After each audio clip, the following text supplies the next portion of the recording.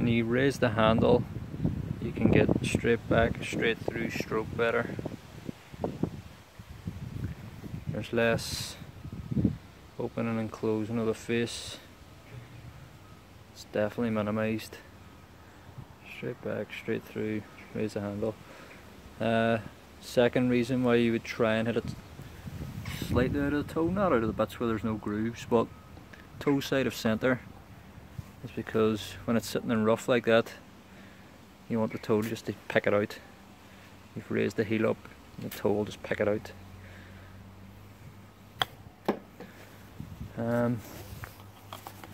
Third reason, just basically taking the heel out of the strike. I mean, we've all had that shot where the heel digs in and turns it over, especially when it's wet.